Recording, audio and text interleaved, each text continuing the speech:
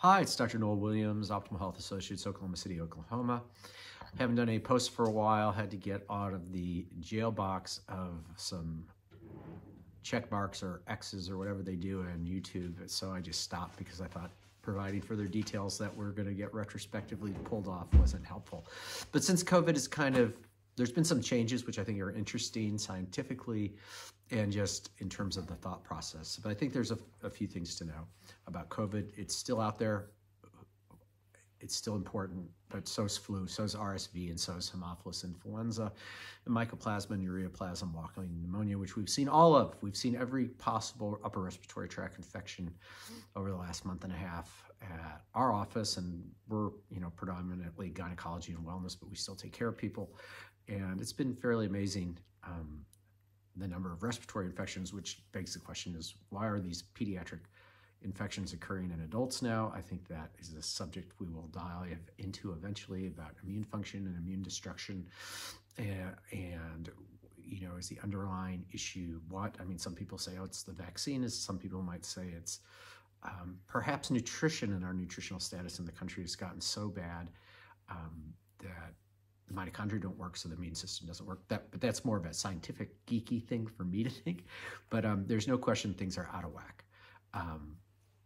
It's just the nature. So things going on with COVID. I think there's been a couple important things that came out. One, when the Vaccine Advisory Committee, I think chaired by Paul Offit from Pennsylvania, okayed the bivalent Omicron vaccine with the only evidence of it working was the antibodies went up, which, again, they are way smarter than me, but I'm a basic person. Antibody titer doesn't matter, besides being essentially positive and negative.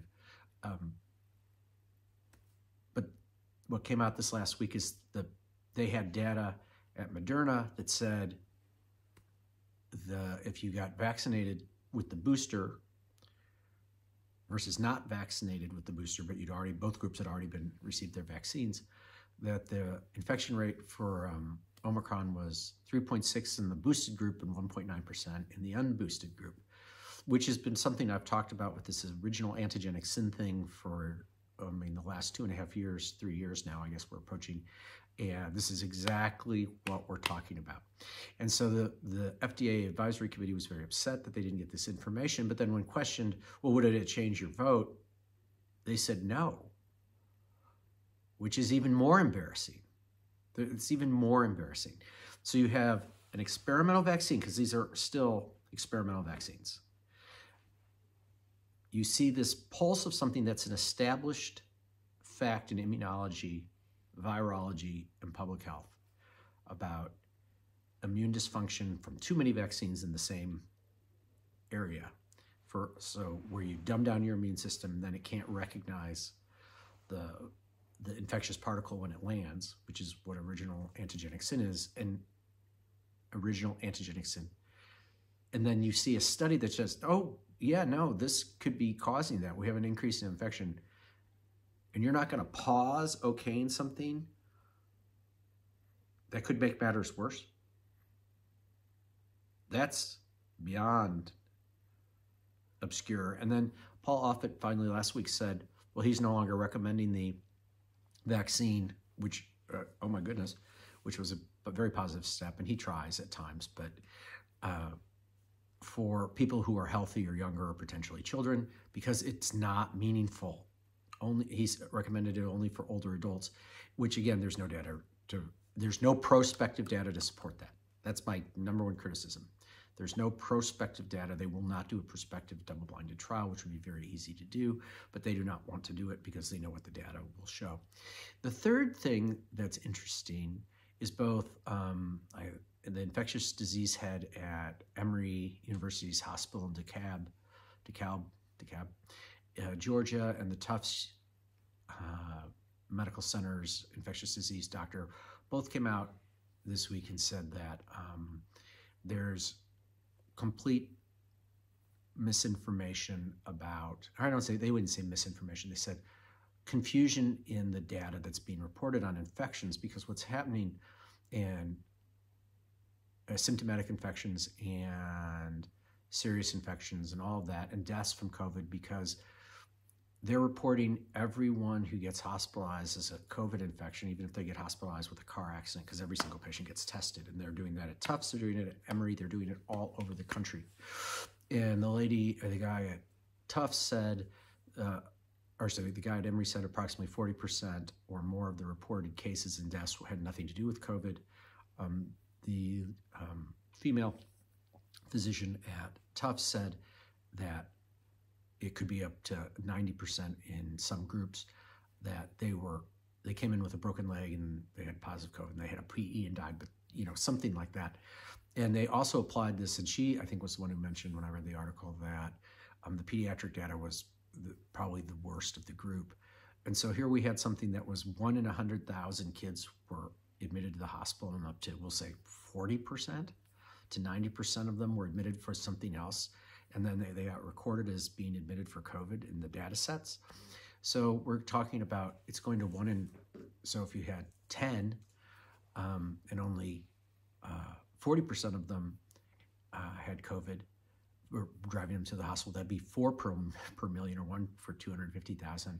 And if it was 90% fall for something else, there'd be only 1 per million. So we okayed an experimental vaccine for something that didn't result in hospitalization with known complications for children, which we know is rates about 20 per 100,000 that are life-threatening.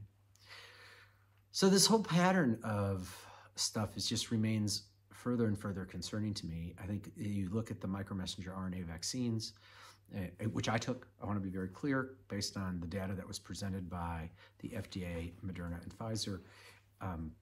And, I feel lied to, but that's me. I'm glad I got it at the time.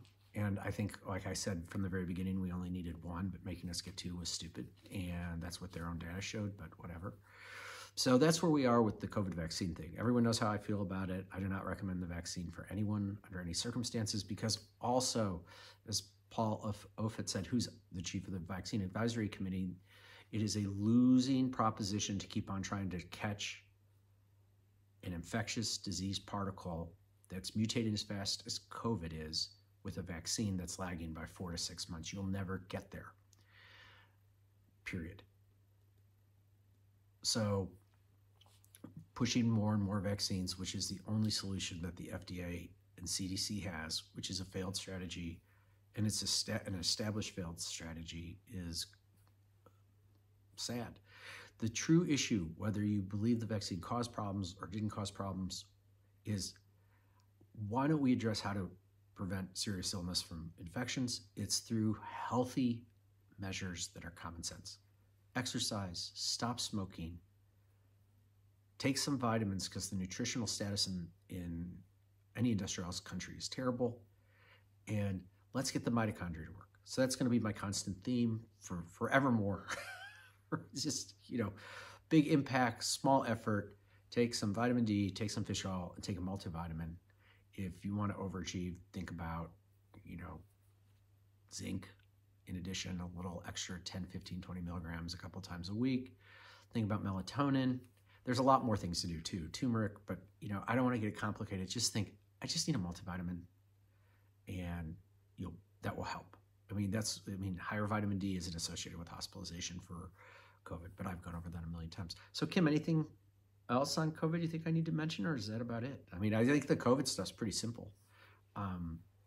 It's about nutrition. Everything in preventive medicine is about having your cells work, and it applies to infectious disease and immunology. And I've given talks about beta cells and T4 helper cells and all that, the T cells and B lymphocytes, and we want strong T cell immunity and not overwrought B cell immunity. So that's what vitamins give you. So anyway, take care. Good night.